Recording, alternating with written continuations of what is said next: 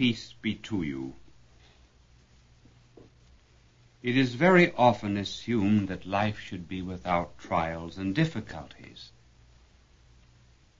Our blessed Lord did not predict it so. He said, in this world you shall have tribulation. Even when one enters into a realm of love, such as marriage, there are trials and difficulties, and it is those that we would consider in this particular lesson. This is what might be called a what-to-do kit when there are difficulties in marriage.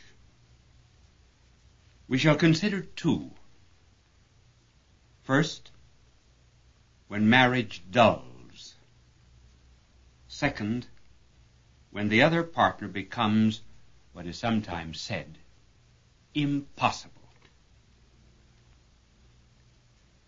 First, when marriage dulls. Now this it does, simply because everything in life dulls after a time. Love does not continue to be one abiding ecstasy. Simply because flesh is the medium of married love, it suffers the penalty of the flesh. It becomes used to affection. As life goes on, a greater stimulus is required to produce an equal reaction to sensation. The eye can soon become used to beauty. The fingers used to the touch of a friend. The intimacy which first was so desirable could become at times a burden. There is such a thing as I want to be alone feeling, or I think that I will go home to mother feeling. And these strip the eye of rose-colored glasses. Bills begin to come into the kitchen, and love is in danger of walking out of the parlor. The very habit of love becomes boring, because it is a habit and not an adventure. It is conceivable that there might be even a yearning for a new partner. Then there comes, with children, multiplied accidents and diseases. And all of this tends to bring down the vision from the clouds to very realistic visitations to the nursery. And sooner or later, the affective, emotional life is brought face to face with this question. Is love a snare, a delusion? Does it promise what it cannot give? I thought this would be complete happiness, and yet it has settled down to a routine. Now at this point, those who think that love is an evolution from the beast, not a gift of God, falsely believe that if they had another partner, that other partner could supply what is presently lacking. No, that is a fallacy, because it forgets that the emptiness does not come from the other partner, but from the very nature of life itself. Now here's the reason for that feeling. The heart was made for the infinite.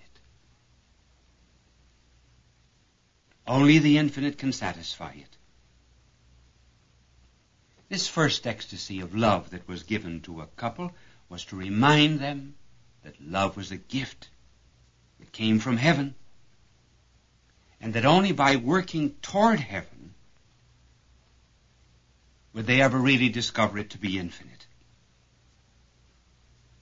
Remember when our Lord gave bread at Capharnaum, and then later on he spoke to those who received the bread about the Eucharist, the bread of everlasting life, his very self. He was using the bread that he gave to their stomachs as a kind of bait to make them become interested in the bread of life, the Eucharist. And so too the human love that God gives us is a bait. It is a kind of a divine come-on in order that we might seek the flame, which is God. When married life becomes dull, one has not hit the bottom of life. One has only hit the bottom of one's ego. There's a world of difference between the two. One has not hit the bottom of his soul, but only the bottom of his instinct, not the bottom of his mind, but only the bottom of his emotional life. The aforementioned trials are merely so many contacts with reality which God sends into every life.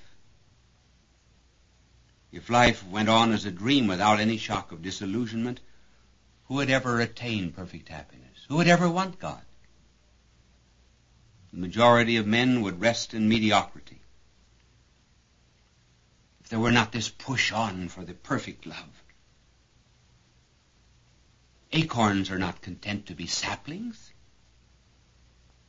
Children have to grow up, and our love has to grow up. Therefore, God keeps something back, namely himself in eternity. If he did not, we would never push forward. Therefore, he makes us every now and then run up against a brick wall. In such a crisis, we begin to feel our nonentity.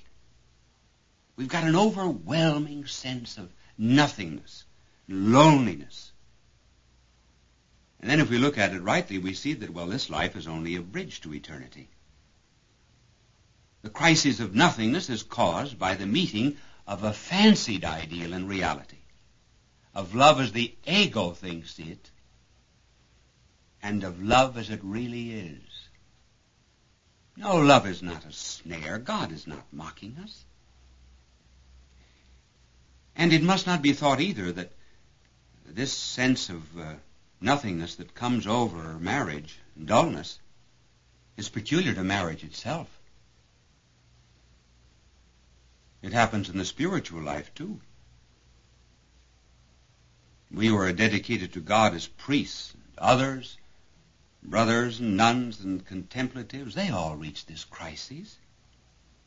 Prayers become dry and formal. There's danger that we may become used to touching the bread of life. There is not the same emotional thrill in reading Mass when one is ordained 40 years as there is at the first Mass. There may not be that same ecstasy in visiting the sick when one is ordained 50 years as there was a thrill on the first sick call. And the nun who's teaching children for 30 or 40 years has to bring herself with extra prayer to realize that all those youngsters there have been put before her as charges by Almighty God. It becomes difficult for all of us to meditate. Thanksgivings are apt to become shorter after Mass. So we have our problem too. It's a problem of love. How can I love better? How can I pray better? How can I establish greater union with God? Well, the answer is by sacrifices. Now, inasmuch as we are not here concerned with the development of the spiritual life, but only with the development of love life in marriage, we return again to marriage. And we say that just as there is such a thing in the spiritual life as the dark night of the soul, so too in marriage there is such a thing as the dark night of the body. And just as the dark night of the soul in the spiritual life needs considerable purification through self-denial in order to reach deeper insights of love, So too in marriage. Whenever there's discontent, God is stirring the waters of the soul. Really, he's reminding us that the perfect love for which we crave is not here. We are on the road to it. Just as, for example, a mother eagle will throw its young out of the nest in order that they may learn to fly. And so too God in these moments of trial gives wings to our clay feet. And this dryness, either in the spiritual life or married life, can be either for salvation or damnation, depending upon how it is used. There are two kinds of dryness. This dryness in either the spiritual or the married life can be used either for salvation or damnation. It all depends upon how it is used. There are two kinds of dryness. There is the one which rots, which is the dryness of love without God. And there is the dryness which ripens. And that is one when one goes through the fire and the heat of sacrifice. In, therefore, these moments of dullness, in this crisis of nothingness, the idea of eternity has to be reintroduced. But there's this difference. In the days of romance, the eternal emphasis was on the ego's durability in love. And the ego's durability in love. In the crises of nothingness and dullness, the eternal element is God, not the ego. Love now says, I will love you always, for you are lovable through eternity for God's sake. You see that love which began with pleasure and self-satisfaction changes into love for God's sake. The other person becomes less the necessary condition of passion, more the partner of the soul. Our blessed Lord said that unless the seed fall to the ground and die, it will not spring forth into life. Nothing is reborn to a higher life without a death to a lower one. The heart has its cycles as well as the planets, and the movement of the heart is an upward spiral and not a circle which turns in upon itself. The crisis of nothingness, which follows a dream come true, needs its purification and its cross. And the cross is not a roadblock on the way to happiness. It is a ladder up which one climbs to the very heaven of love itself. Therefore, there's no need of running off to someone to analyze your mental state simply because you find life dull. Intensify your love of God. Begin to look upon the other partner as a gift of God. And then love will not be dull. Then we will see every human creature bathed in that beauty of God's love. That brings us to this other problem of marriage and trial, namely when marriage becomes a cross. And when, as some say, it is impossible.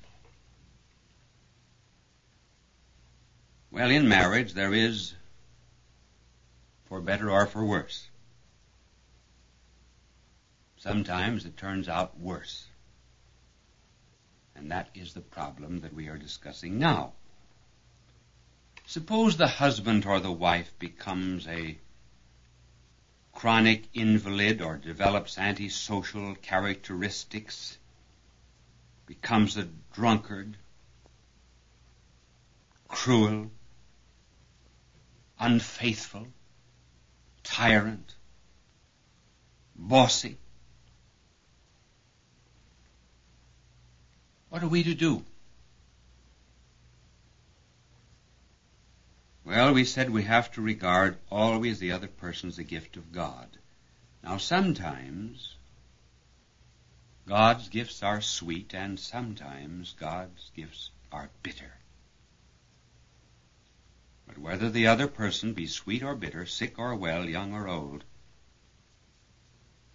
that other person is still a gift of God. If we're selfish, we have to get rid of the other partner. Why? Because the other partner is a burden. If we are Christian, then we take on the burden as something coming from the hand of God himself.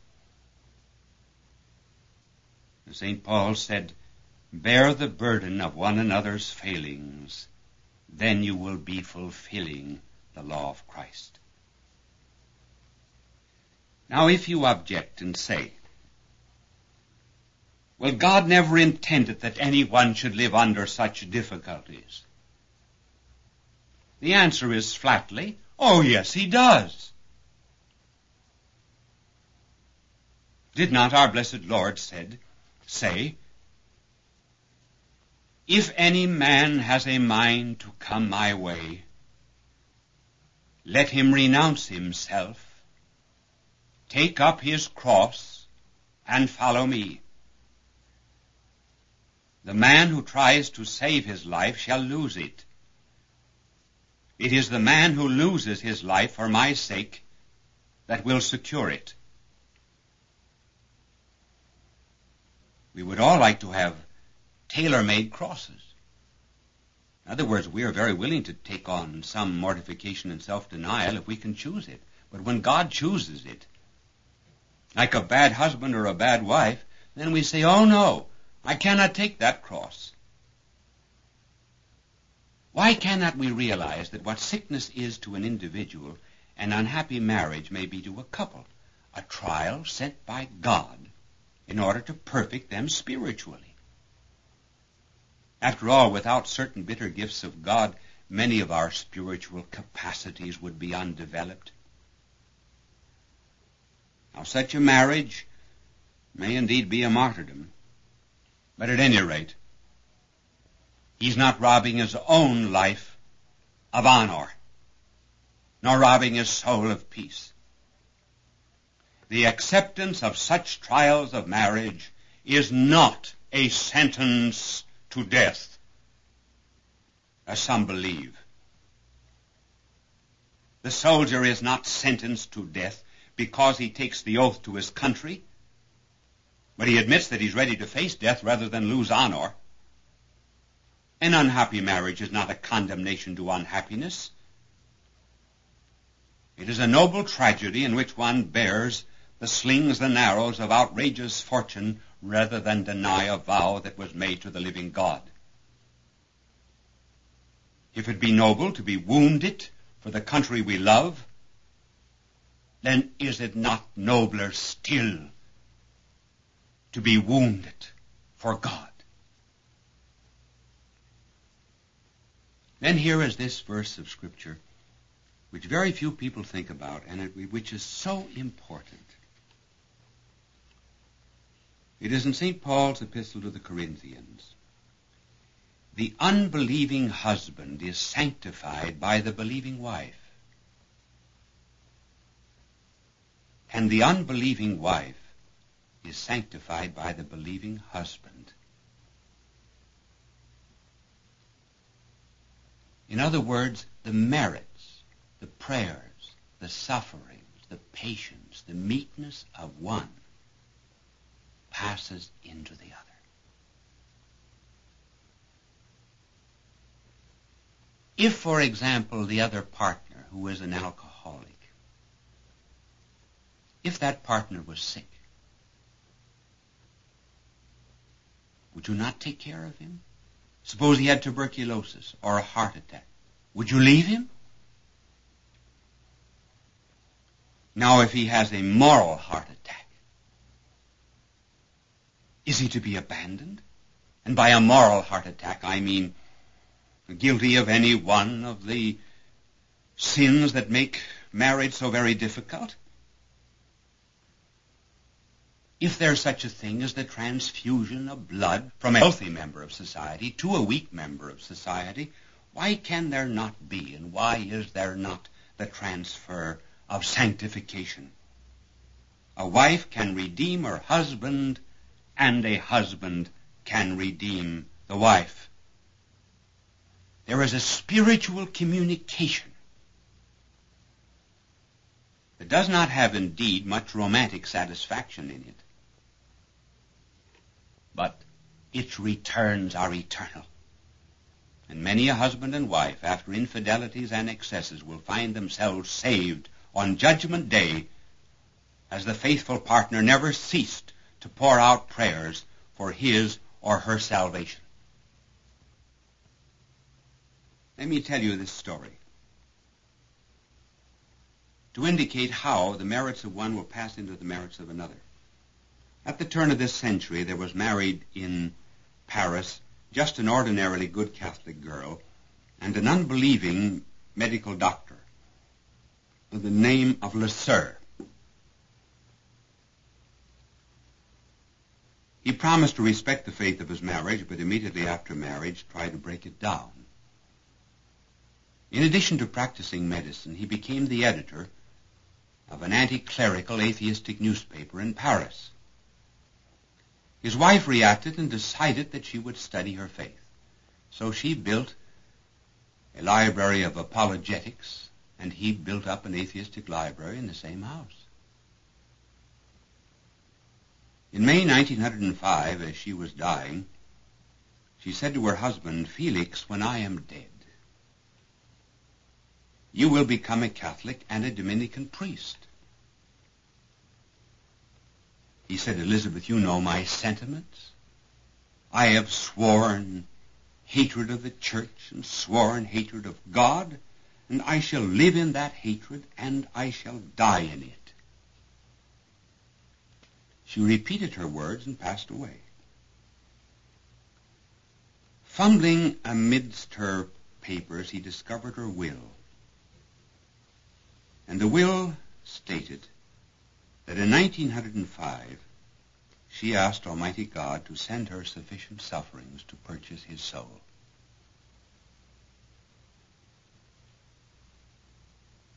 Then she added, "On the day that I die, I shall have paid the price. You will have been bought and paid for. Greater love than this no woman hath, that she should lay down her life for her husband." He dismissed this as the fancies of a pious woman.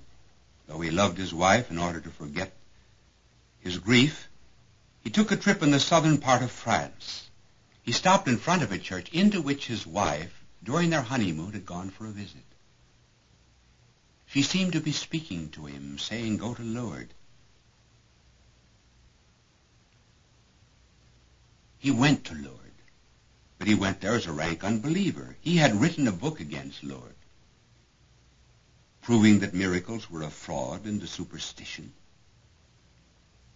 But as he was standing before the grotto of Our Lady, he received the gift of faith, so complete, so total, that he never had to go through that process of juxtaposition and say, "Well, now that I believe, how will I answer this difficulty, or how will I answer that difficulty?" He saw all that he had believed in its utter error and stupidity. Well, the conversion of Dr. Le Sueur was about as exciting as the news of the bombardment of Rheims. Then time passed. In 1924, I made my retreat in a Dominican monastery in Belgium, and there 4 times a day and 45 minutes each day, I made my retreat under and received the spiritual direction of Father Le Sueur, Dominican, Catholic, and priest, who told me this story. I tell you, it is not often that you can make a retreat under a priest who every now and then will say, as my dear wife Elizabeth said. But the moral of the story is, love is not here completely and totally. It is in God, and by by loving God here, we save the other partner, whether it be a bad wife or a bad husband. For once married, they are two in one.